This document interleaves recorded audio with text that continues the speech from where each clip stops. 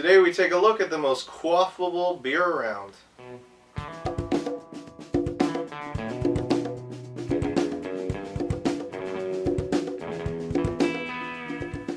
Hey guys, welcome to Cirrhosis Safari.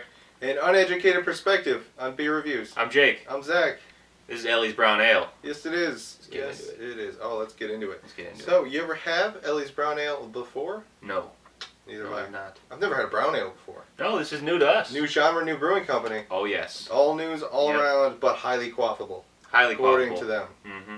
So, alright, you ready to go into beer education? Beer education. Let's do it. Alright, so this is Ellie's Brown Ale. This is 5.5% alcohol by volume and only 17 IBUs, so very low bitterness and, you know, like standard alcohol. Standard.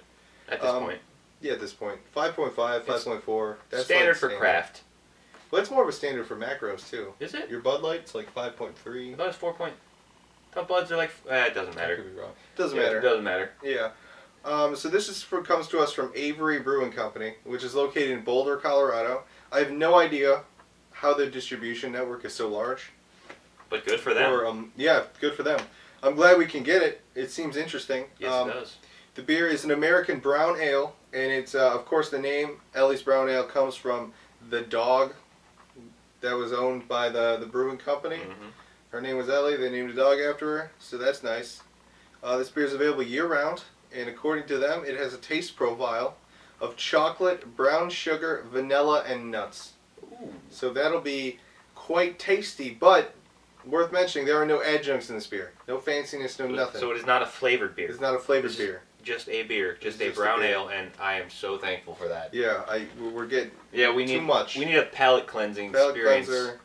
We're going to it. So Yep. the descriptors, because they have descriptors on their website, are loyal, friendly, and mellow, which I guess is a reference to the dog, but also a reference to the beer itself. Okay. Don't know how beer can be loyal, but whatever. And the recommended pairing for this beer is curds and potatoes. Curds and potatoes. So cheese curds with potatoes with pork gravy is what they recommend, which is such a weird thing. It's very specific. Yeah, really specific. Really specific.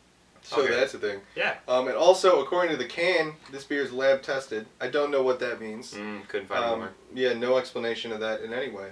But now you know. Okay. Lab tested. Wraps up that beer. Okay, let's take a look at the can. Let's look at the can. Yep. Off the bat, you can see Ellie on the can. I'm assuming that's Ellie. It's a chocolate lab, which is chocolate lab. they say the beer is named after. Yes. But overall, it's a first thing I see when I think about this. Or first thing I think about when I see this can is root beer. It does seem root beery. It reminds me of root beer. Yeah. And it just looks like a beer nobody drinks. Yeah. To be honest. It looks like something you'd see on a shelf walking by, and you wouldn't actually drink it, you know? It's not particularly well designed can. It's not super eye-catching. It's not super anything. You know, it's like the hard candy at the bottom of the bowl that your grandparents like that they stock. Yeah. But no one eats it. You just No one look eats at it, it and you're but like, it's just around. eh. That's what this beer is. Yeah. Like, this can-wise, that's what it seems to be. Yeah. So, you ready to open it Let's on up? crack them open. Let's do it.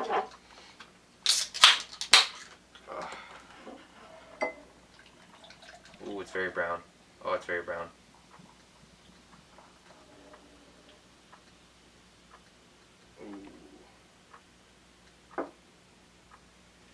Oh. Brown ale is correct. It is brown. You know, I think this is the first colored beer that's been accurate. Yeah. You know, white ales are never white. Red ales are never red. Well, we've had like one of each. But Yeah. as like... We've had a few white ales. We've had white IPAs and white ales. That's true. And a that's white true. stout. God, this Is brown.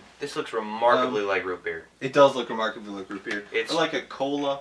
Yeah. That kind of like, especially the head itself I looks feel- almost like a pop head. I feel like colas are more on the... Yes, it does. Because it's very airy. It's a very very airy head, not Yeah. thick. I think But, it'll stick around for longer. But Yes. But I think colas more on the black side than brown. I agree. They're darker. This is like root beer. Because I guess... I think it's brewed. I think root beer is, as a soda is brewed. I think so. Yeah. I don't really know. But it, obviously with no alcohol. Yeah.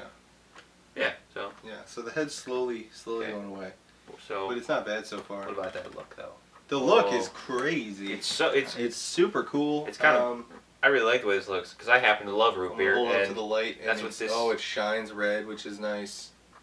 Oh, yes. It's just a good looking beer. It is. It really is. It's because you could tell it's not a stout because it's not thick. No. And it's not really particularly like light absorbing. Are you getting that smell as well? Oh yeah, it's a stinky beer. It's got a stink. It's not bad though. No, nice let's give it an official smell. Want to give it an official smell? Okay. Okay. That smells like almost like halfway between a stout and like a lagery kind of. Yeah. Like a halfway stout. Mm-hmm. You know what I mean? I didn't really look up what a brown ale is. No. Because I assumed it wasn't worth looking up, but now Probably I'm curious. Yeah. Now I'm wondering what makes a brown ale a brown ale. Yeah. It does. Yeah, you could smell like a maltiness to it, which is something you usually get with darker beers. But like, you know, I don't know, when we got this, I didn't really think of this as a dark beer. No. But it's clearly a dark beer. Yeah, clearly. Clearly. Like, you could probably make an argument this is a porter. If I don't you know. wanted to. I mean, I don't know about that. It's more of a consistency though, because when you poured it, a porter pours like a stout, but it's lighter than a stout in color. Usually, this poured like a beer. It poured like an ale, or wow, drawing a blank on other kinds of beer. Ale, lager. A lager. That's what I'm thinking of. It poured like a lager, but it's dark like a porter. Well, it's you want to weird. give it a taste? Yeah, we give it a taste. Let's give it a taste. I'm really curious. I'm really, really curious.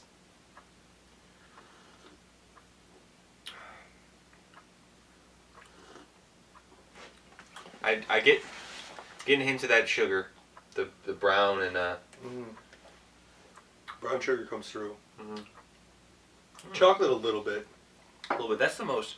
It's coming through a lot for me though. Like all the little flavor. Like this is like really easy beer to pick out flavors when. Mm-hmm. I don't know if I like it. You get that nuttiness at the end. Yes, definitely. Nuttiness at the end.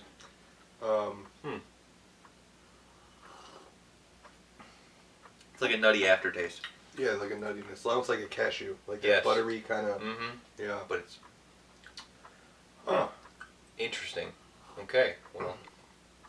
It's really thin for this kind of like. Yeah. Because you get that that burned metal a little bit, like barely, but it's there. That you get from like stouts and stuff. Right there alongside the nutty aftertaste. Exactly. So it's kind of masked. It's kind of masked. It's really not that bad. No, it isn't. It's not particularly crazy. Yeah. God, it's like a roasted nut almost. Yeah, like a roasty. Oh my. Very interesting. That is exactly what it is. Interesting. I don't want to say it's good. I don't want to say it's bad. It's just interesting. Well, it feels like a beer with this much flavor shouldn't be able to be this thin. Mm-hmm. You know what I mean? Because when you get into the stouts and they're thicker always. Even like a Magic Cat, which is a thinner stout. Yeah, it was still a lot pretty thicker than this. Yeah. You know, it's hard to get that watery beer to carry so much. I think it works though. I think it works too because it's easier to drink, so you can drink more of it, and it's more comfortable to drink because it doesn't come with that much of a mouthfeel. Yeah, the mouthfeel is very mild. It's very mild. You just get that little aftertaste. It doesn't linger. The only thing that lingers is that roasted, toasted nut flavor, which is it's quite nice. I don't mind it. Yeah. The stouts tend to coat your mouth and. They do. Yeah. Okay. Well. It's very interesting. Yes, it is. Yeah. We ready to break it down? Go piece by piece. Let's do it. Let's do it. All right. So, piece by piece. Ellie's Brown Ale. How does it look? How does it look? Looks good. I really like it. I like how it looks too. It's not exceptional though. No, it's probably it's good though. But I'm gonna give it a 7. I think a 7 is about right. I think it's because you don't get that rich brown color. No, it doesn't look rich. It looks almost like ruddy and kind of dirty. Yeah. You know, but I don't mind it because that's a bit of a weird thing. It's it's got a bit of a strange factor. Yeah, but I like it. You know. It's interesting. By the way, almost not carbonated at all. No, it's very worth mentioning. And you can tell that within the mouthfeel as well, because the mouthfeel is you don't get any like that little bit of popping. None whatsoever. Yeah, but it's very interesting. Okay. So the head, I'd say pretty poor. It's a 2. It's. Oh. I'm gonna go 3 just because it has some velveting. No, because also it was strong to begin with, but it just didn't have the longevity. It up. So I'm actually gonna give it a 5. I give it a 5. I'm gonna give it a 5 because it lasted, and then you get the velveting, and it had a pretty substantial head at first, but then it went away. So it's like a 5 for me. I'm only gonna give it a 3 because I'm not impressed with it. A lot of beers start off strong and can't keep it up. For me, it didn't even start off that strong. I feel like we judge beers upon how long they last, though, but the head in most beers, as we've seen, doesn't really last that long. It's like that's kind of a common thing. I feel like the head was low quality because of how large the bubbles in it were. It was very airy. How thin it was, how airy it was, how quickly it dissipated. That's Not actually, just that it stayed. That's just me. I just think it's a 3. I mean, I don't really even know how we're supposed to be judging this section. No, it's kind of a sort of irrelevant section. I'd say it's pretty irrelevant. Yeah, it's almost as much as the look, because the look has nothing to do with flavor. It's just kind of pretty. Yeah, you don't drink a beer to look at it. Yeah, it's like you don't drink a beer to smell it. You don't buy a beer to smell it. Speaking of which, smell time. Oh, the smelly smell? Of course. I don't actually like that, to be honest. It's alright. It's a 5. I'm going 5 too. Yeah, it's like middle of the road. I don't hate it, but I also don't really love it. It's got negatives and positives. Yeah. Middle of the road. You know, it is what it is. It's weird because it doesn't actually smell like a beer, though. Doesn't smell like it a beer. It doesn't smell like a beer, no. Like not at all. There's almost this like butteriness of it. It smells like if you took like a loaf of like rye bread and shoved a steel rod into it. I mean, you know what I mean? No, I do not. It's got that like dark breadiness, and then it's got like that metallic. It's like a buttery smell to me almost, just a little bit in there. But I don't get buttery at all. But I don't know. The metallic is more a larger portion of this beer than I would like it to be. Yeah. It's really my main drawback. I don't actually find that. I'm getting a lot of it. When I sip it and when I smell it, I don't really get that metallic. It's not very strong, but it's there. See, I just get a lot of that nuttiness. In all parts. I get a lot of that nuttiness. Huh? There is a lot of nuttiness. What was that last comment? Sorry. No, it's in all parts. Oh, okay, yeah. The burn metal. Really? It's not segregated to the back end or the front end. You think it like seeps into all aspects of the beer? Yeah. Well, you want to do a quick little hold in your mouth? Yeah, hold in your mouth. Let's do the mouthfeel. Just because,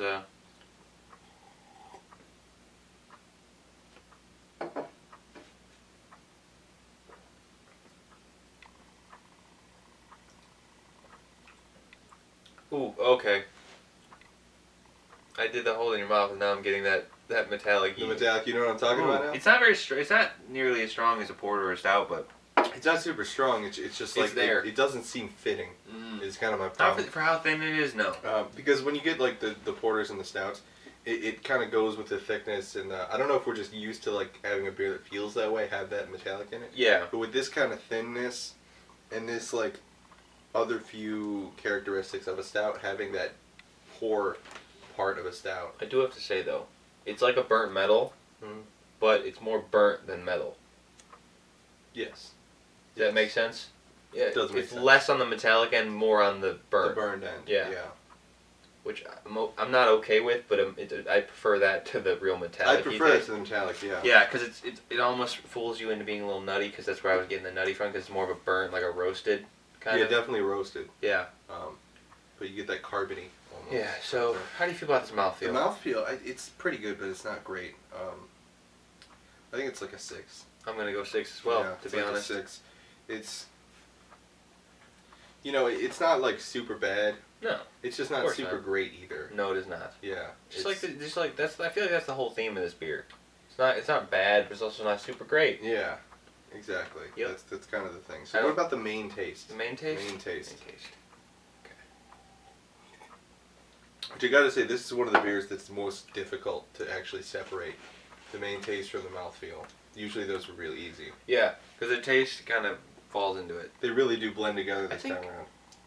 I think it's a 6 as well. I think it's also a 6. I think it's a 6 as well. It's a 6. So it's just such a similar experience as mouthfeel goes. Like the taste and the mouthfeel, they're just like so cohesive. Yeah, they're cohesive. They make a decent product. Yeah. It's not like this is a bad beer by any means. I'm gonna go ahead and say this is not my thing though. Saying it's not your thing. As brown ales, the first opinion on brown ales, I don't know if these are my thing. Especially if they all turn out in a similar manner. It's just there's too much going on in this. Yeah, it's weirdly complicated. It's an ale that wants to be a stout. That is what it seems to taste like. And I don't like that. Just make a stout. Yeah. Or why make are you making an ale that wants to be a stout? Yeah. It's crossing genres negatively. Yeah. You don't need to do. Don't break those barriers. They're there for a reason. Yeah, well, I don't mind beers that break the barrier sometimes, but this didn't do it well. No. It seems to be taking the worst aspects of both sides. Yeah.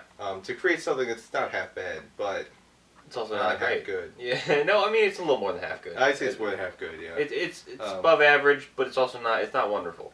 Yeah. Not great. All right. You know, one word. The word. One word. One word that's never one word. Oh, where did my pencil go? Where did it go? I'm gonna make a comment to this. Mine is gonna be stop trying to be a stout. Stop trying to be a stout. Stop trying to be a stout. Stop trying to be a stout. That's what I gotta say for Ellie's brown ale. Just stop trying to be a stout. There's no need. Unless you can do a better job, obviously. But Jake, so your 7-word review. That's right. That's right. We're just calling it one word. That's just kind of an us. I know what you're saying. Yeah, I know what you're saying. Stop trying to be a stout. Yeah. It's definitely trying to be something it's not. You can split the word count with me if you take half of that. Yeah, I think that's what's gonna. I think I'm gonna take it too. Yeah. It's just you're trying to mix up things that shouldn't be mixed up. Where would you drink this? Almost because the way it is, it's light, but it's got the brown sugar in it and the chocolate notes of chocolate and also the nut. It feels like a very desserty beer. Something I would have with dessert. Does seem desserty. Yeah. Which is so that I would have it for dessert. For dessert, yeah, you think? I would just drink this instead of having dessert. I think this with something like a cake maybe, or that would probably be good. Or yeah, with the dessert. Mm-hmm. I would be interested to have it with the curds and potatoes. Yeah, that would be weird. See, I don't know. I don't think it would pair very well with that. Just be based on its flavor profile. But then again, I've never paired beer with anything intentionally. I've never had curds and potatoes either. No, never had. I don't like potatoes, so. I don't even know if I like curds. Probably not. Do you like cottage cheese? No. Then you wouldn't like curds. There you go. Well, I think. I don't know. Yeah, where would I drink this? I don't even know. Maybe on a porch. Maybe on a porch. Yeah, I can see that. This seems fitting for, like, outdoors. I'm still, like... Yeah, this is hard to drink. It's not hard to drink. It's hard to know where you drink it, yeah. To place it. Dude, that's the weirdest part about it, is it's really easy drinking. Yeah. Even though there's, like, negatives to it. Mm-hmm. It's so smooth, and the mouthfeel is very minimal. Because, like, I don't want to recommend it, right? But I don't want to not recommend it. Oh, no, if this is your thing, you'd love it. Yeah, you'd love it. And it's just, even if you don't like it, you could probably finish the glass easy. Oh, I probably will. Yeah, I probably will, too. For sure. Which is the weirdest part. Yeah, I'm still in the back of my mind, like, how is this lab tested? That's still... The lab tested is really kind of worrying me a little bit. It's really weird. I think it might be like a dog joke. Oh. You test dogs. Or the fact that it's a pun. Chocolate Lab is the dog on the thing. Oh, it's lab tested. Oh. We are so dumb. Wow. I think that's what it is. I think it's a pun. I think it's got to be a pun. They should have done it in air quotes, though. They should have done something. That's like so to let you know a little bit, but I mean, unless we're wrong and it's actually like lab tested, but I'm assuming it's a pun based upon the dog that is named it. Okay. I think I'm going to go with that. Yeah, I like it more anyways. All right, well. All right, well. Closing statements. All right. Which we never say out loud. No, now you're not realizing, huh? All right. Thanks for watching, everybody. Thanks so much. Yeah. We appreciate all your engagement with the videos. Yeah. Comments, likes, subscriptions, all that. We really do appreciate it. Thank you so much for all your engagement. Yeah. See you next time. Later. Here are the scores for today's beer. Here's how it stacked up against other beers we've reviewed.